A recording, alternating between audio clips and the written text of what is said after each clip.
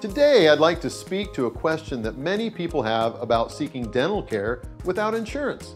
The truth is that you already invest the majority of your income in ways for which you have no insurance. There's no grocery insurance or new iPhone insurance, right? And would you want an insurance company dictating which foods you buy or which phone you want to use anyway?